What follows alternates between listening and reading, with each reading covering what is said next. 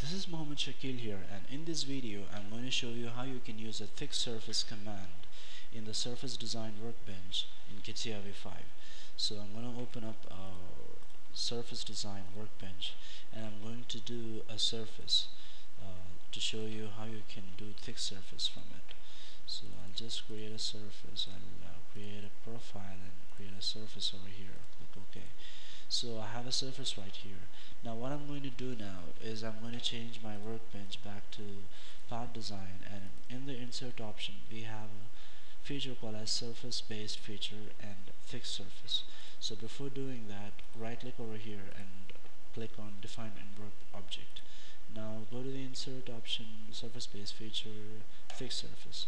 So now just select the object to offset as this one, and we have two options. One is the first offset and the second offset. Let's see what happens in the first offset.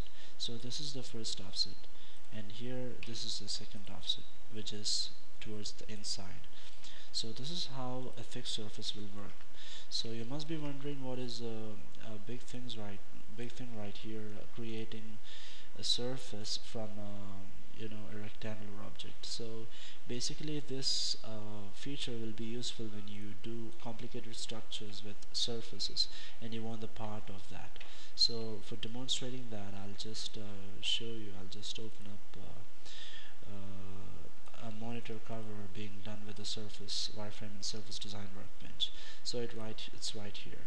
So what I'm going to do now, I'm going to switch back to the part design workbench. So it's already there in the part design workbench.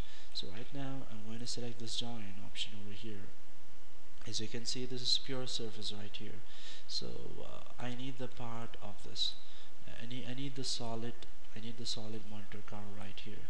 So I'm going to insert and surface based feature a thick surface.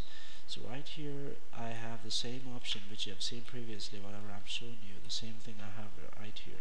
So if you're going to click on this arrow, this direction is going to swap to the outwards and inwards direction. So it doesn't make much difference as long as you can play with these pinners right here. So you can give a thickness of 2 and you can see the difference right here.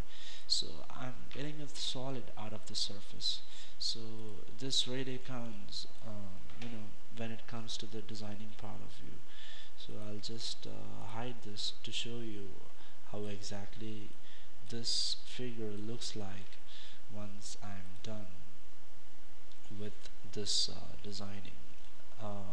Once I'm done with the conversion of the surface back to the solid body.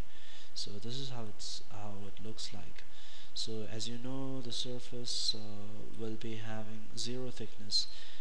That's the reason we go for the conversion back to this solid body. So this is how it looks like, and you can come up with your doubts to me. You can comment on the video, and you're most welcome to do that. So I hope you enjoyed my video. Thank you.